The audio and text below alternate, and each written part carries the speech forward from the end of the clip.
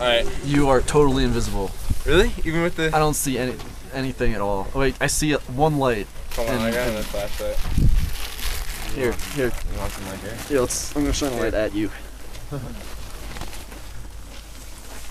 How about now? Oh. Yeah, dude, I see you. Okay, cool. I just made it up here. Top of Mount Fuji. And I just met Dan, miraculously. And, sorry, I already forgot your name. I'm Keith. Keith, right, okay. I've been hiking for like, 4.5 hours. It's pretty hardcore. Pretty good time. Yeah. Pretty good time. Dan beat me up here. Yeah. But let's just look at the shape that Dan is in. What?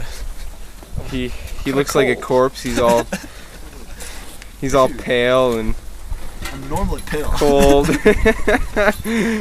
Keith looks okay. It looks like Keith planned his trip properly. No, I so didn't. Okay, well, that's good to hear. Yeah, well, I started at 1 or so, 1:30 or so.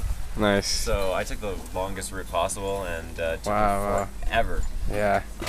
That's cool though. Yeah, well, I should have brought food and drink. I don't know. I came to the top. I had no idea. Like, I was like dying. I eventually found some guy that gave me some like almond colored like peanut like chocolate Yum. things, and I don't know. I think I like without that I don't know what I would have. Yeah.